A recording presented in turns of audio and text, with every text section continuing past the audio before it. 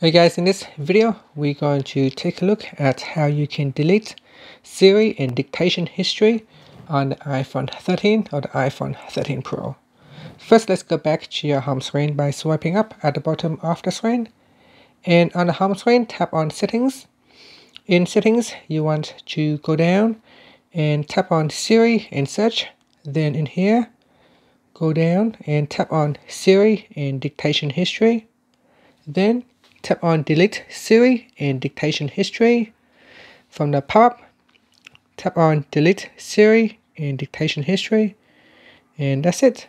And after that, it says your request was received. Your Siri and Dictation History will be deleted.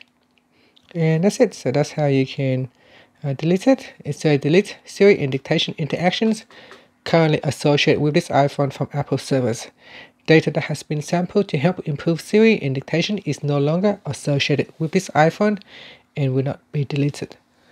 And that's it. Finally, you can swipe up to go back to the home screen. Thank you for watching this video. Please subscribe to my channel for more videos.